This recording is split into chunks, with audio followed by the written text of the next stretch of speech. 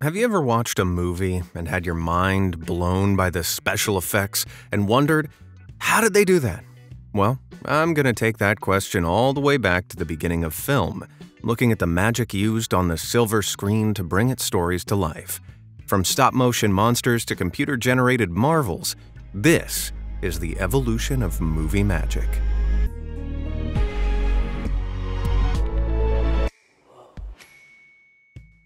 Silence is golden. Camera tricks have existed since there were cameras to trick us. One of the earliest techniques was forced perspective, used to whimsical effect in the silent comedy era, like here in the 1909 short Princess Nicotine.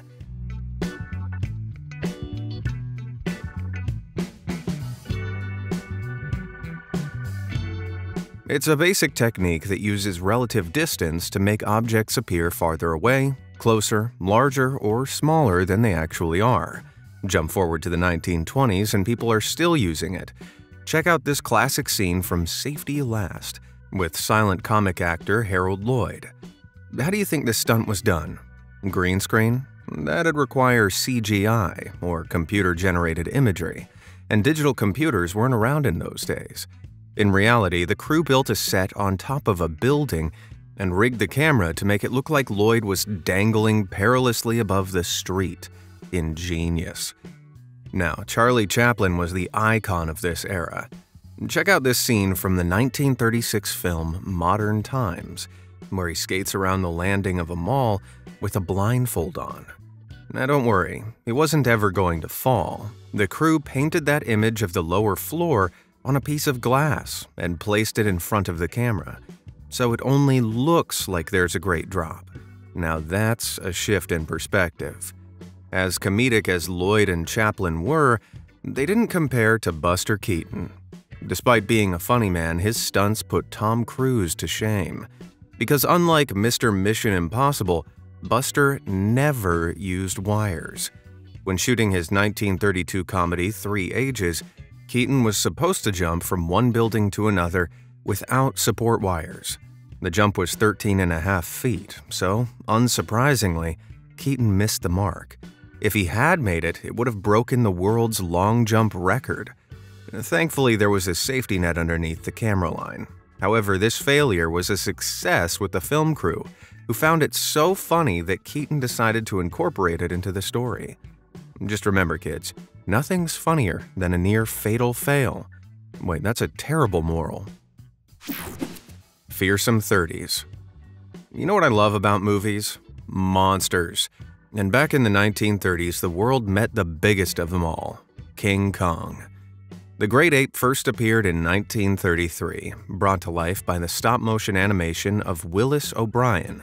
Kong himself was created using stop-motion models with aluminum skeletons and rubber muscles, which they moved slightly frame by frame to make it seem as if the model was moving in real time. To make it appear that Kong and the other creatures of Skull Island were interacting with real humans, though, O'Brien projected live-action footage one frame at a time onto a miniature set from behind. Doing this meant the animators could blend the live-action footage with the creatures one frame at a time, making it seem like real actors and beasts were inhabiting the same space. When Kong needed to touch the humans, they used a 20-foot-tall head.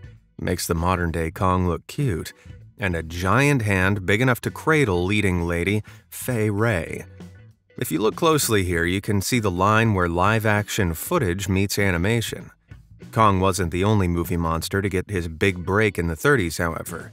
In the world of sci-fi horror, there was the Invisible Man. The biggest trick here was getting lead actor Claude Rains to vanish.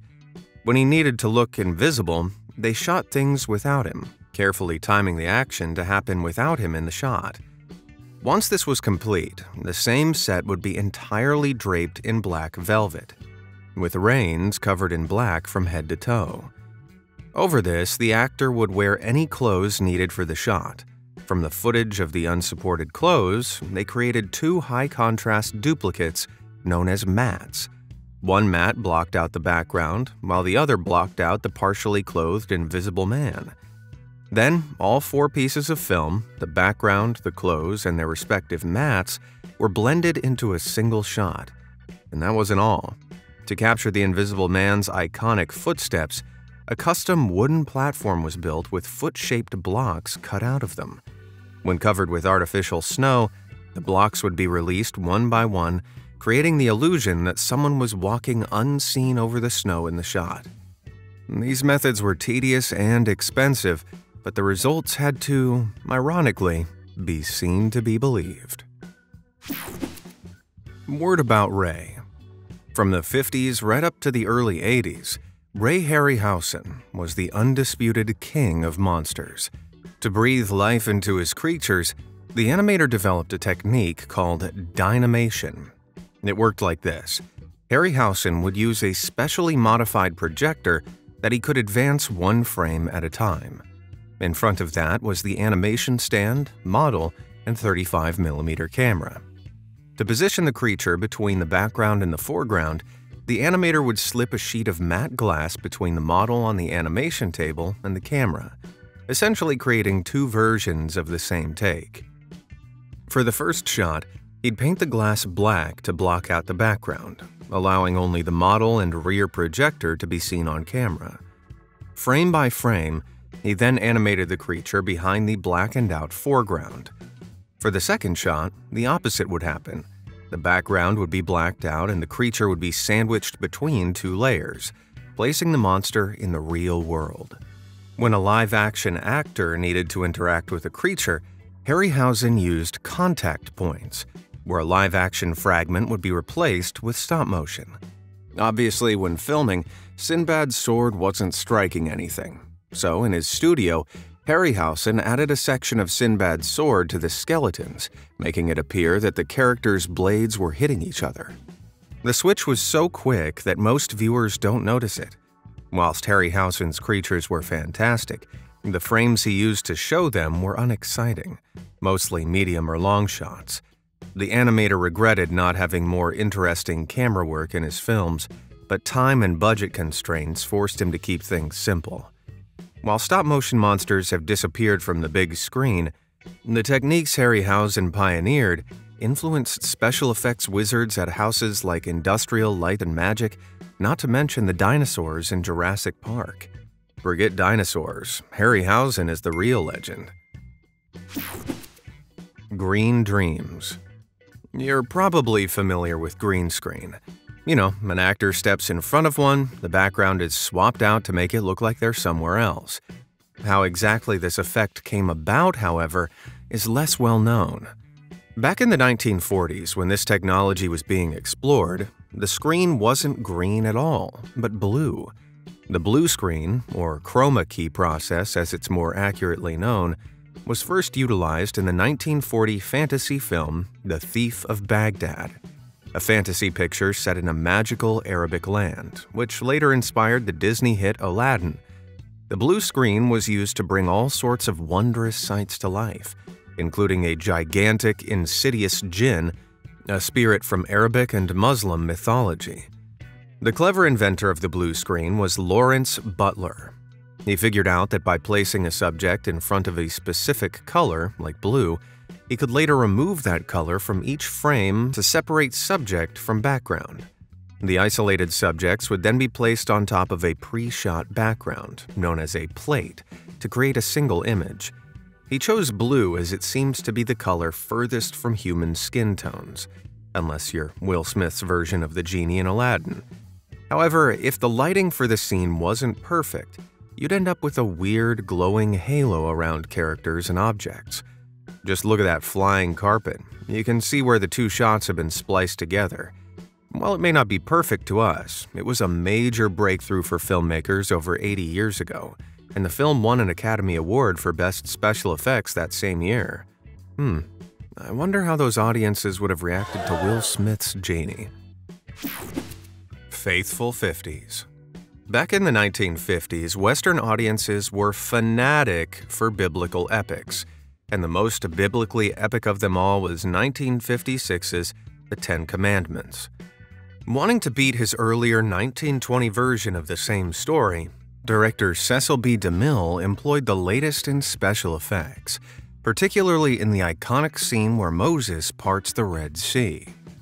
For this effect, DeMille filmed a trench at Paramount Studios being pumped with 300,000 gallons of water and then played it in reverse. To make it look like the seawalls were parting, they shot sideways footage of the water cascading down. The filming of Moses and his followers was shot separately to make up the foreground plate. The water shots were slapped on top of this. To create the clouds, they poured gray paint into a glass tank filled with water, resulting in the illusion of a dark storm. The finished scene showed off DeMille's spectacular powers. Even Moses only parted the Red Sea once. However, much like The Thief of Baghdad, the film is plagued with imperfect blue screen effects. A while later, in 1958, master of suspense Alfred Hitchcock was working on his classic Vertigo and wanted a striking opening sequence. So he said, "I better call Saul." This Saul in question was designer Saul Bass, who decided the opening credits needed spirals, and lots of them. Spirals are a recurring motif throughout the film, and Bass insisted that these shapes be based on Lissajous spirals, mathematically calculated patterns so complex they couldn't be accurately drawn freehand, and needed the motion of a pendulum on a moving animation stand. At the time, no animation stand could continuously rotate without the wires getting twisted up. The crew decided to use an M5 gun director. This is a mechanical computer used for aiming weapons at moving targets. These things can move non-stop and match the swing of a pendulum. So, the crew set up a platform, laid everything out, and suspended a pendulum from the ceiling. This pendulum had a pen attached to it and was connected to a 24-foot-high pressurized paint container. As the gun director rotated, the pendulum would swing back and forth, applying paint to the cells, and created the spiral drawings you see in the opening of Vertigo. This means the opening is technically the first example of computer animation in cinema, because, hey, it was animation created by a computer. Huh. Blue to yellow. As the 60s swung in, an engineer called Petro Vlahos got sick of the odd, leftover glow from blue screens. He wanted a much cleaner result, so he turned to the best color there is, yellow. He developed this special screen for the Walt Disney Company, which was used in one of their most beloved films, Mary Poppins, released in 1964. The process was used to transport the characters to an animated wonderland. To achieve the effect, the actors would stand in front of a white screen lit by a yellow hue from sodium vapor lights, the same lights we see in older street lamps. Sodium gas produces light at a very exact wavelength, 589 nanometers, whereas blue screen ranges from 435 to 500. Vlahos created a unique prism that isolated this specific hue from other colors, narrowing the wavelength range. By shrinking the range, it made it easier to focus on a subject and capture fine details such as hair, smoke, motion blur, and shadows. You can see how the process managed to keep the fine mesh detail of Mary's veil intact without any trace of a halo, which would have been unthinkable on blue screen. It was better than blue screen in other ways too.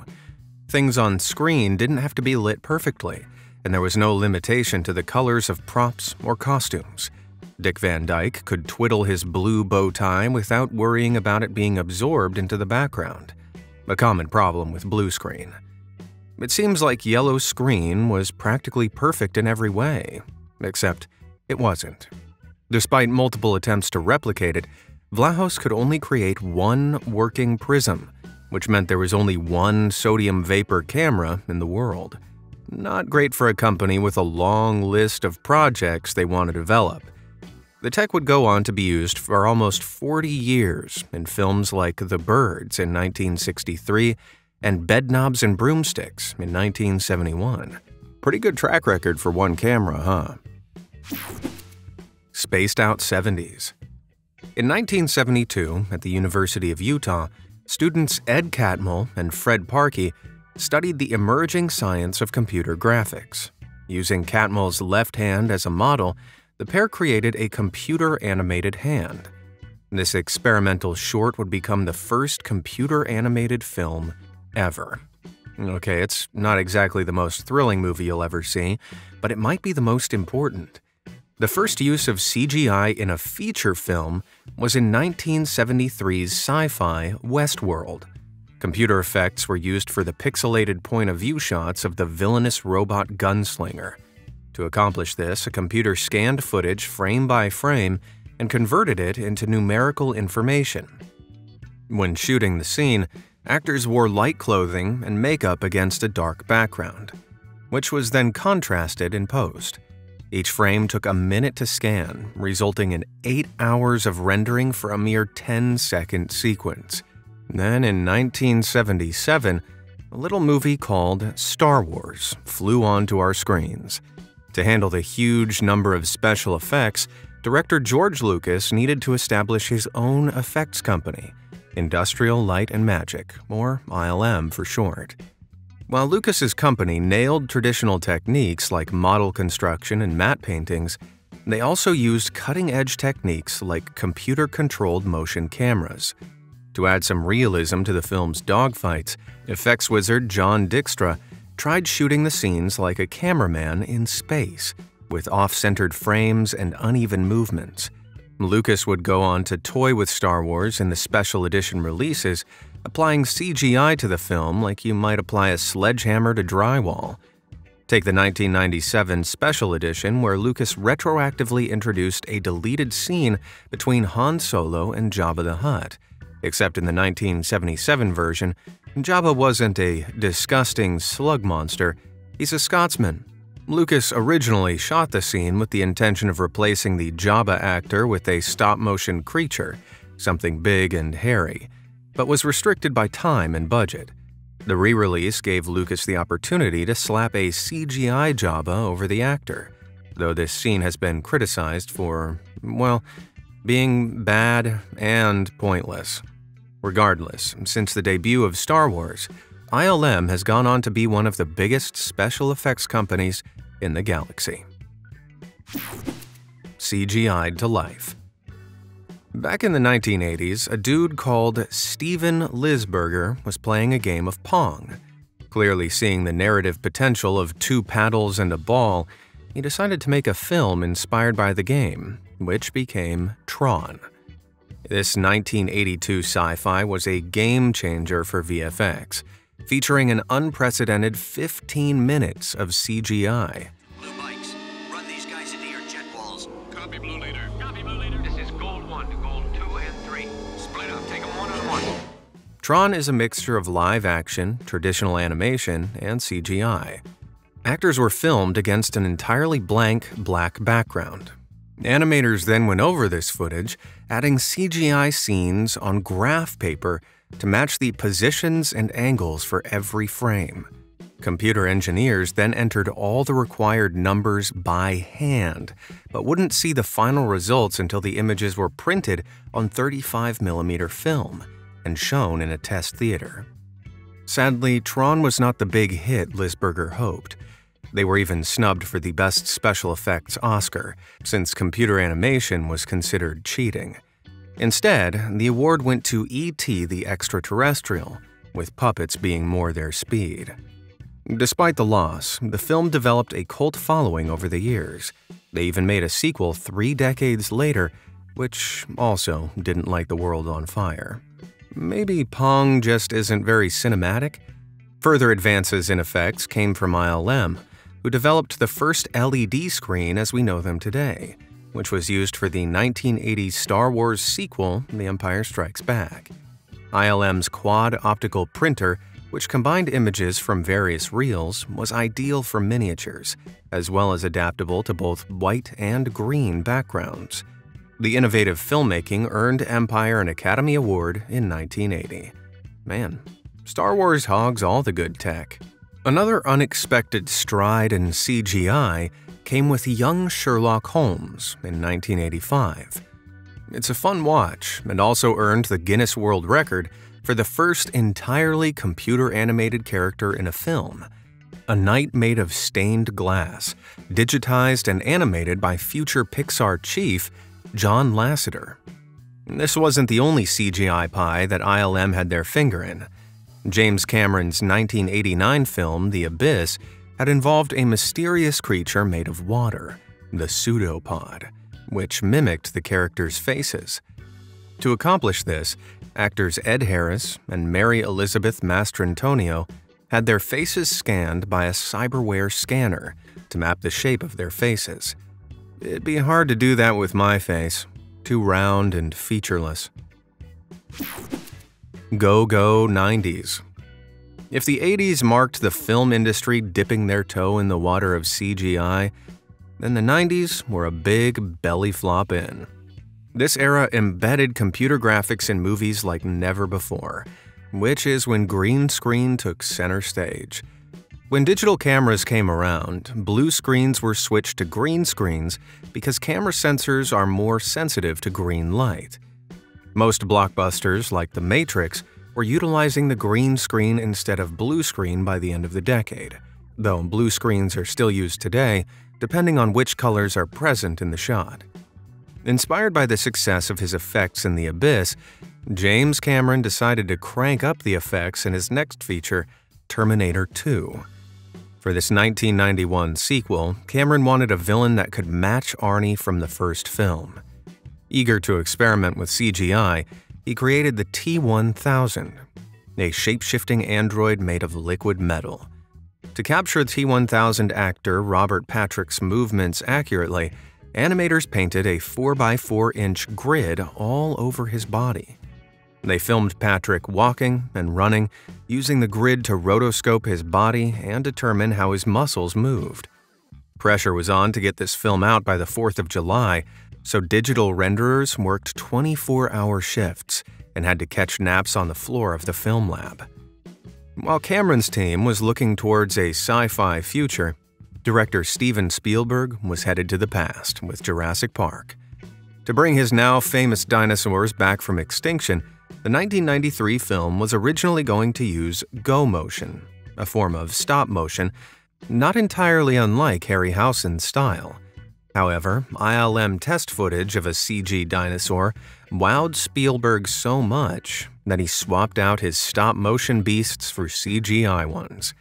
Saying that, Spielberg still had enough faith in practical effects to use good old animatronics for 9 minutes of dinosaur screen time, compared to 6 minutes of ILM's CGI. A few miles away from ILM HQ, a young Pixar Studios was breaking ground with the first feature-length computer-animated film, Toy Story. It's fair to say that the classic 1995 film had a tricky production. Those toys went through a few ugly stages to get to be the characters we know today. Ed Catmull, yep, the hand guy, built the studio a new animation software, MENV. This allowed animators to isolate specific motion frames, like the bend of an elbow, and then leave it to the computer to complete the whole animation sequence. This method sidestepped the tedious process of frame-by-frame animation you see in Disney cartoons. Interesting, though the less I see of the test animation, the better. I don't want to look at Buzz's death face anymore. Ugh. Captivating motion. The 2000s saw the rise of a groundbreaking technology, motion capture animation, or mocap for short. This is the process that involves an actor covering themselves in ping-pong balls, which are actually reflective markers. These are tracked by infrared cameras during an actor's performance, so their movements are recorded, captured, and transferred to a computer. There, it's applied to a 3D model to perform those actions. Early attempts to use this tech in movies like 2000's Sinbad Beyond the Veil of Mists and 2001's Final Fantasy: The Spirits Within were mixed. One film that would have been an early pioneer was Shrek. Yes, the famous big green ogre was originally meant to be a mix of mocap animation for the characters and miniature models for the backgrounds. Only one clip of this footage and a few screenshots of the animation process remains today, and it doesn't feel good. The film was completely reworked and became a smash success in 2001. Now, that isn't to say there weren't a few technical glitches along the way. Ugh. Mocap really hit its stride with 2002's The Two Towers and Return of the King the following year, when the world met Gollum, or Smeagol to his friends. To create the iconically disturbed character, director Peter Jackson shot scenes with actor Andy Serkis twice, once with Serkis performing on location, and then again months later where Serkis would recreate his performance in a motion capture studio. Here, the actor wore a specialized suit that tracked his movements to a digital Gollum puppet. The result was like nothing audiences had seen before, and now mocap is everywhere, from Iron Man to Cats. Not to be outdone in the field of technical wizardry, James Cameron took mocap to the next level in his 2009 sci-fi epic, Avatar. Cameron shot the mocapped actors performing on a stage dubbed The Vault. Little boom cameras were placed on top of their heads to capture the nuance of the actors' facial performances, so that all aspects of their emotions would translate past the technical barrier. Using live rendering, Cameron was able to see an entirely digital world with the actors transformed into Na'vi aliens. So he didn't have to wonder about how the CGI would look in the end, which was nice. Techie Tennies. The 2010s. Not the most thrilling year for CGI. After all, it was the start of Disney's era of live-action remakes. And while I'm not a fan of these flicks, clearly, I can't say they don't push the effect's boundaries. The first film to reach new highs in photorealism was 2016's Jungle Book remake from Jon Favreau. Weta Digital and Moving Picture Company went all out, transforming an LA warehouse into a lush forest, using over 800 shots for its spectacular visuals. Animal movements were studied to bring the creatures to life. To give Neil Sethi, who played Mowgli, something to act next to, Jim Henson's puppets were used as stand-ins. These were later swapped out with computer effects in the finished film. Even body parts of the young actor were occasionally replaced by a digital double to make it seem like he was really interacting with the CG animals. The success of this saw Favreau make The Lion King in 2019. But, well, the less said about that, the better. The 2010s weren't just about Disney regurgitations, though.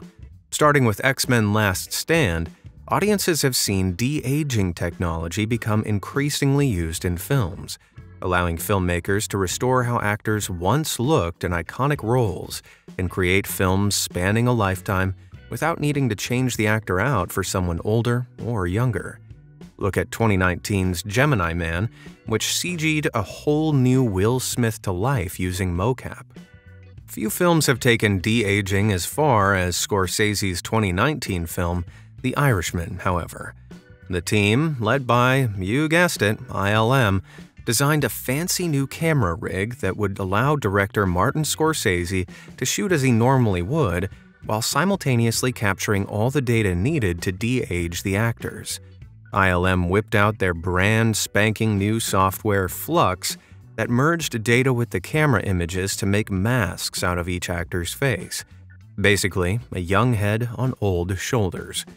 Let's be real though, this film isn't always that convincing. To me, this shot of a de-aged De Niro looks like something out of a video game.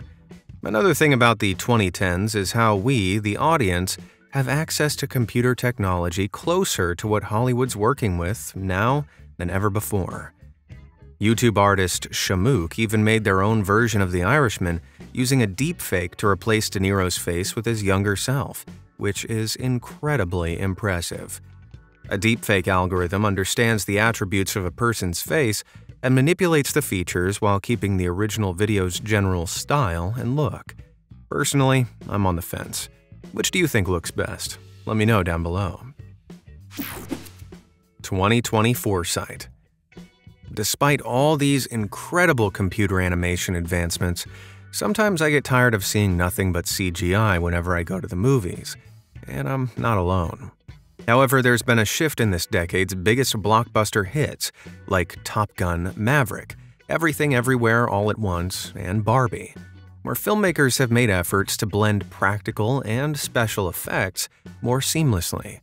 Star Wars spin-off The Mandalorian has taken a step away from the green screen and incorporated wraparound digital screens called Stagecraft. I know The Mandalorian first streamed in 2019, but it was in November. Sue me. Anyway, Stagecraft creates photorealistic 3D backgrounds that move in sync with the camera. If the camera swings around and changes angles, the background shifts in precisely the same way, maintaining the illusion. You see, the problem with green screens is that it projects a lot of green light on the actors that needs to be fixed in post, leading to flat, unrealistic lighting. With Stagecraft, light comes from the background colors, making the footage a little more natural. Filmmakers can adjust settings constantly, like exposure, color, animation playback, and fill lighting. While more films might incorporate a blend of practical and CGI effects in the future, the industry also might chase AI tech. Remember the Irishman deepfake? Shamook, that face-swapping YouTube artist who created the Irishman video, has recently been hired by ILM. In an industry where actors are increasingly replaced by AI technology, like this clip from Disney's 2023 film Prom Pact, man, that's tragic. It's going to be interesting and terrifying to see how far it goes. What shape do you think practical effects will take in the future? Did any here really blow your mind? Let me know in the comments below, and let me know if you want to see more videos on filmmaking in the future. In the meantime, be sure to like, share, and subscribe for more amazing content.